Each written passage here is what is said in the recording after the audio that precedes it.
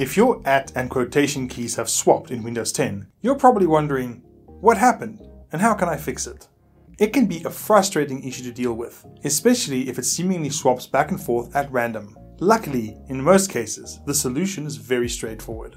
The reason why the @ and quotation keys keep swapping is because your keyboard is switching between two different language settings. Usually the keyboard is swapping between a US keyboard layout and a UK keyboard layout.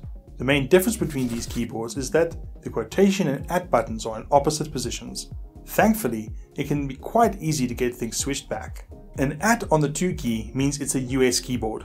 Once you understand which keyboard you have, you can choose the correct corresponding language setting. The next step is to change your Windows 10 language settings. To do this, press Start and type Language, then click Language Settings. Next, take a look at the preferred language settings. Click the arrow to make sure that the language you'd like to use is at the top of the list. If you have an @ symbol on your to key, United States English should be at the top. If you have a quotation symbol on your to key, United Kingdom English should be at the top. Alternatively, you can click the language option you won't use and click Remove. This should stop your PC from switching between the two language options at any time. If, for any reason, you do want to keep multiple languages, you can always switch between them at any time by clicking the language button on the taskbar to the left of the time display. If you're still struggling with this issue, check out the article linked in the description below to find more advanced troubleshooting tips.